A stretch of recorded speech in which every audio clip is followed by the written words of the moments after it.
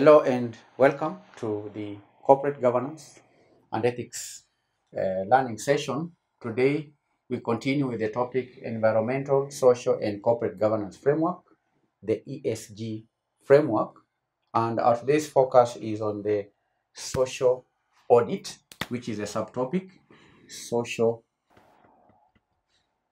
audit is the third subtopic. And a social audit candidate in the context of the ESG framework is a systematic assessment of a company's social and ethical performance. It is a systematic assessment of a company's social and ethical performance.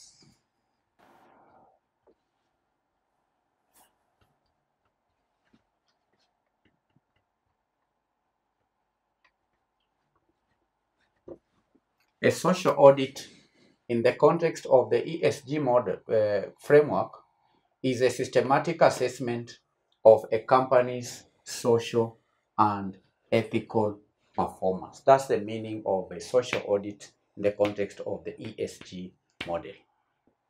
And it involves the evaluation of a company's impact on its employees, impact that assesses the company's impact on employees. You understand?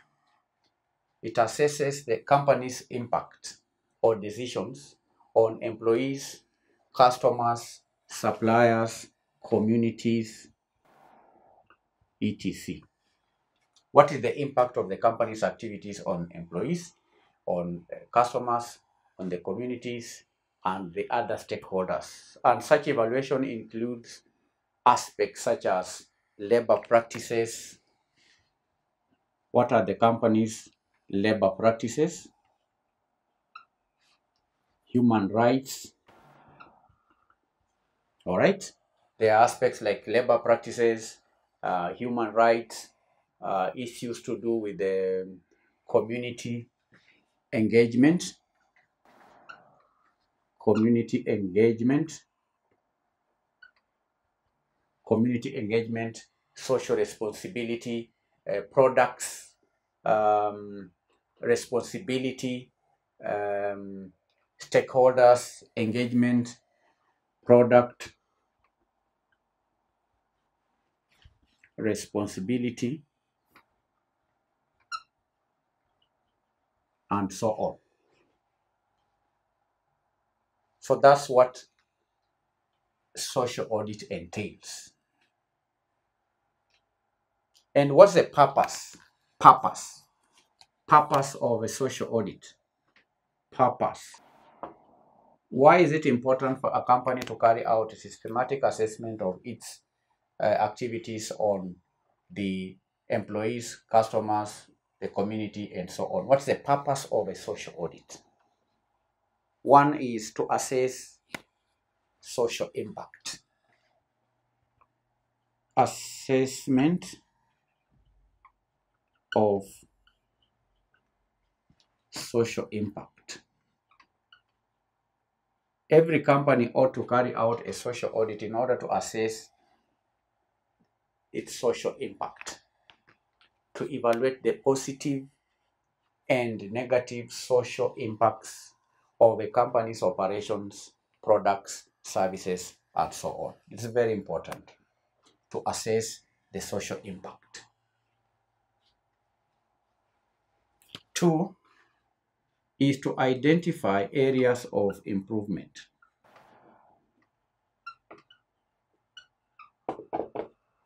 It's important to carry out social audits in order to identify areas of improvement. All right? And also to make a more positive contribution to society. 3, enhance transparency, to enhance transparency and accountability. One reason is to enhance accountability and transparency. That means demonstrating the company's commitment to social responsibility and providing uh, transparent information to stakeholders about its social performance. 4, another reason is to build stakeholder trust.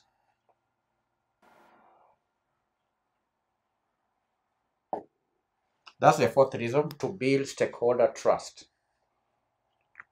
because engaging with stakeholders, addressing their concerns, and building that helps in building trust by demonstrating commitment to responsible business practices. Building stakeholder trust. A social audit may also improve decision making.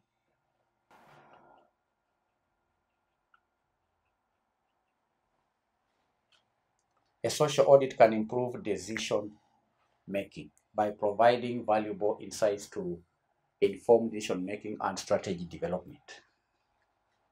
So these are the benefits of social audits. Components. What are the components of a social audit? The first component is scoping. One, scoping. This means defining the scope and objectives of the audit, identifying the stakeholders to be involved, and also determining the key social issues to be assessed. That's the first component of a social audit. Scoping. Define the scope and objectives of the audit. So a social audit will first of all identify the scope and the objectives of the audit. Data collection, number 2. Data collection. Collection of data. This is the gathering of relevant data and information from various sources such as internal documents, employee surveys, stakeholder interviews, community consultations, and so on. That's the second component, data collection. 3, data analysis. Data analysis is a third component, which is analyzing the data that is collected to assess the company's social performance against relevant benchmarks, standards, and expectations. After analyzing data, then there is 4, reporting. After the data is analyzed, then there is a reporting. This means preparing a comprehensive report that summarizes the findings, the conclusions, and also recommendations of the audit. 5, follow-up. Follow-up. This may involve implementing the recommendations of the audit and tracking progress over time. So candidates, these are the components of a social audit, and social audits are increasingly becoming important here in Kenya as businesses and stakeholders recognize the importance of social responsibility. We've seen various companies carrying out social audits like the Kenya National Human Rights Commission, which has conducted social audits of various companies and industries to assess their human rights performance. We've had ISPA carrying out social audits to provide guidance and promote their usage among Kenya businesses. The non-governmental organizations, we've also had some social audits being carried out by several NGOs who are actively involved in conducting social audits and advocating for greater social responsibility. So, candidates, there are many benefits apart from what we've mentioned here of social audits, because we know social audits can improve social performance by identifying and addressing social issues, which can then lead to improvement in well-being, can increase or improve community relations. Social audits can also have an improvement in the overall social impact.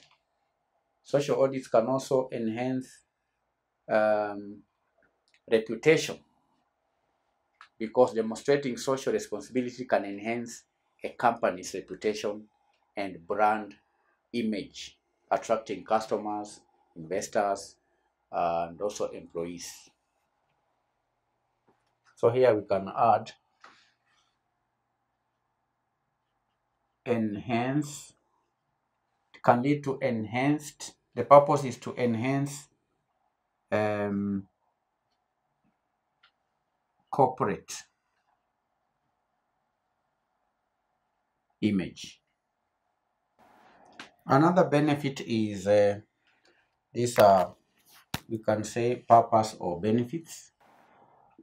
Another benefits, another benefit of a social uh, audit could be 7,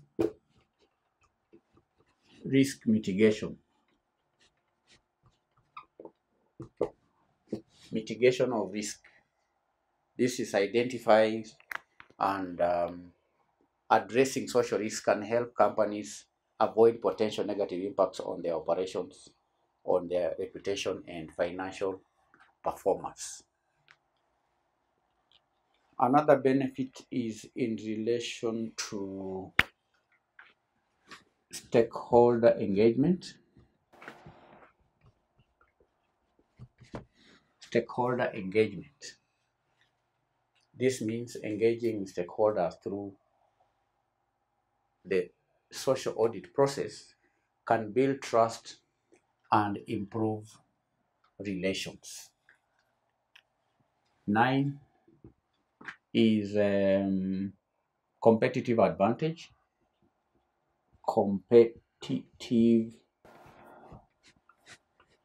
advantage. A company can gain competitive advantage over competitors if it carries out a social audit. Companies with strong social performance can differentiate themselves from competitors and gain competitive advantage. So, candidates, you can see that a social audit has many benefits and advantages.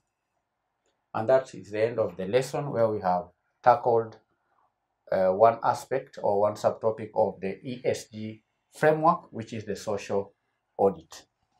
Here is your today's assignment on social audit. Number 1, what is the purpose of a social audit and how does it differ from a financial audit? 2, what are the key steps involved in conducting a comprehensive social audit? 3, who are the primary stakeholders involved in a social audit process and what are their roles? 4, how can the findings of a social audit be used to improve a company's social performance and impact? Then 5, what are some of the challenges and limitations of social auditing? That is today's assignment. Bye.